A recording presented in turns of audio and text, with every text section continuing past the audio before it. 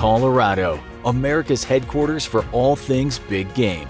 Hunters traveling to Colorado are faced with mixed terrain, ranging from high plateaus to desert plains. This trip is a first for Stephanie as she sets out to harvest her first ever mule deer.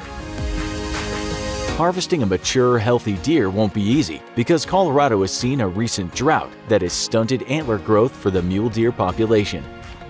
Chances are Stephanie and the crew could end up heading back to Texas empty-handed.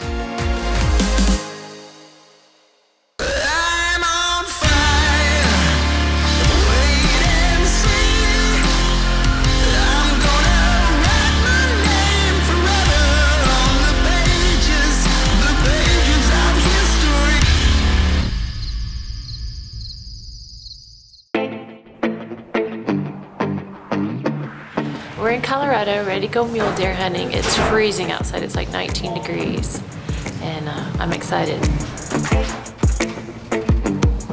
As the team departs and begins their journey to the hunting grounds, Dan and Stephanie are immediately reminded why they call this a mule deer honey hole.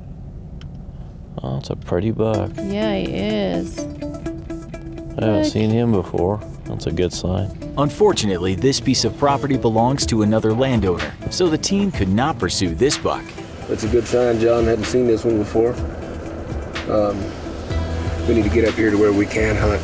Go ahead, John. And start looking around. Tri-State Outfitters has a lot of hunting ground to cover, so utilizing a vehicle to glass different locations is a must on this type of hunt. Where are we going today, John?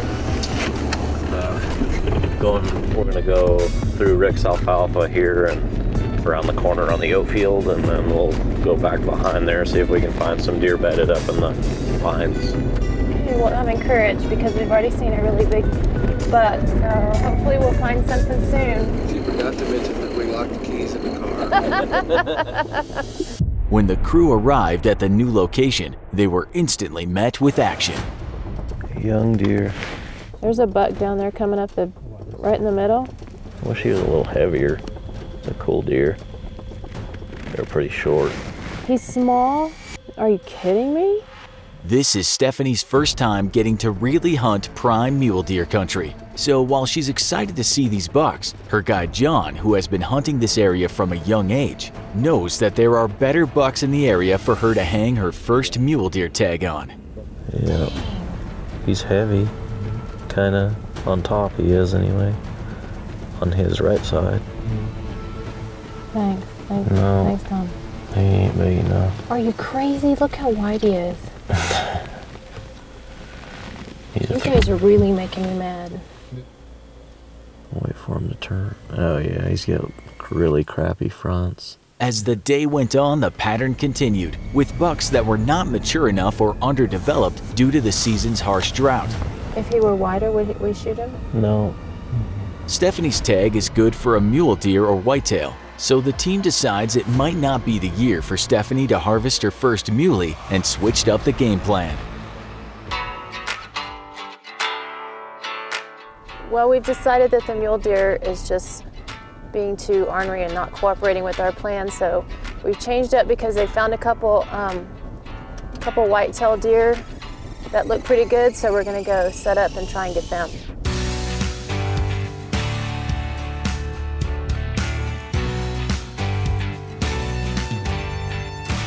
The deer are staying up on this piney ridge right here. This is on the neighbors right here, this corner, but we'll wait for them to come across and hit the fence and go down along the creek, and then we can sneak up on them and kill them. Okay, once they come this side, will they go into the creek, or they just stay in that flat part right there? They'll probably stay on the flat, but we can use the creek to sneak up on Do you them. have shooting sticks? Yeah. Okay. I'm excited. Me too. The plan is simple. Glass the hillside until the whitetail John has seen comes out of the wood line and heads for the creek.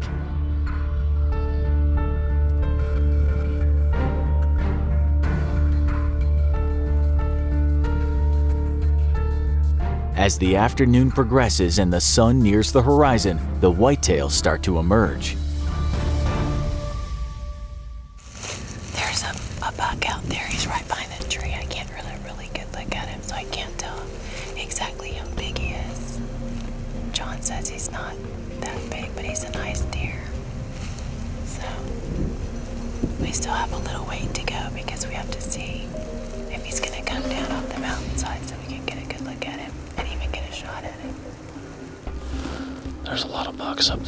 4 different ones as far as I can tell.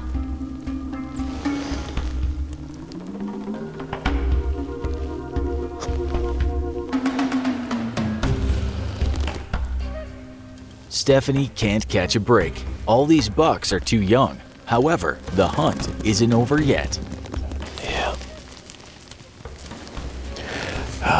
There's, look at him right here. He's rubbing on there. Is he? Oh yeah. Breaking the brush. That other buck is coming out too. Unfortunately, John's plan is not playing out correctly. The whitetail have to make their way down the hill away from the neighbor's property. Yeah. I don't think they're gonna come down. I saw another one of them bucks heading right up the ridge line right there. It doesn't look like they're gonna come down tonight.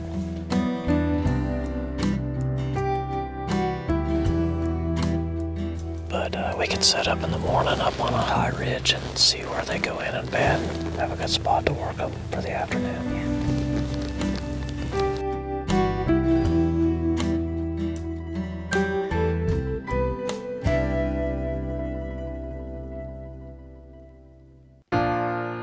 A new day, and although it may be the last day of the trip, spirits remain high. The drought's kind of got the horns down a little bit for the mule deer. We decided yesterday afternoon to go after a whitetail. We saw a pretty good one yesterday afternoon. We couldn't get it to even get anywhere near us. It was on the neighbor's property. Obviously we couldn't go hunting over there. John wants to go back there this morning and see if those deer are down in the bottom of that creek where we waited on them yesterday.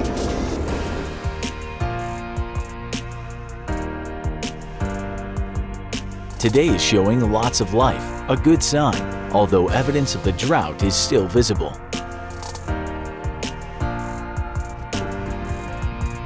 As the team makes their way to the location John wants to check, they spot movement down by the creek. There's some deer.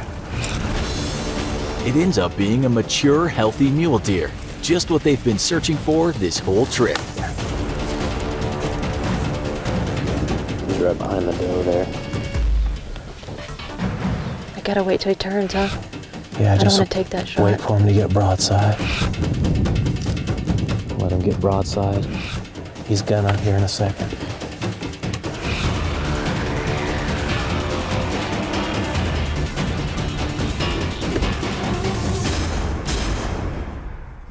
Take him. Good job. Good shot. Good shot. He dropped right there. Nice deer. Let's go look at it.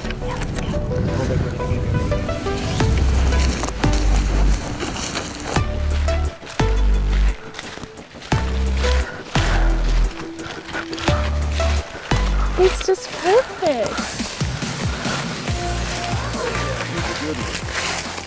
Wow. Look at that. Beautiful deer. I know, I love You finally it. get My to see first a deer. mule deer, yes. Yeah, that is exceptional for your I first mule deer. know. I love it. It's perfect. Something extra right here. Yeah, broke off. How old do you think he is? He's 4 or 5. That's what I was gonna say. You knew right where he was. I know, Figured good it job, out really buddy. good, yeah. Thanks. Yeah. I sure was surprised when he came up like that. I was too when we walked up there. Yeah, I know. He must have been bedded down right on that bluff because I just looked over John's shoulder and it was like, oh, there he is. Wow. I think he's perfect. I'm glad we shot him. It's my first mule deer. I'm so excited. I could have done without locking the keys in the car, almost running out of gas. I am so excited. Good job, honey. Good work.